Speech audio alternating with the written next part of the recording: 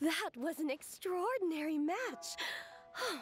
I don't know much about swordsmanship, but even I was caught up in the tense atmosphere of the arena. My heart's still pounding even now. Your opponent's moves kept surprising Paimon, but it seems like the two of you were prepared for that.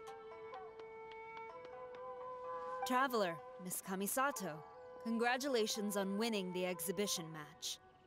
Hey, it's Sara! You came to watch the competition too? I was ordered by the Almighty Shogun to observe this competition. You two displayed remarkable swordsmanship and cooperation. Not only did you present the beauty of the sword arts to the audience, I was also able to learn quite a bit myself. I'm flattered. All of you have been busy with various preparations for the competition. Today marks a perfect ending to this Warrior Spirit event.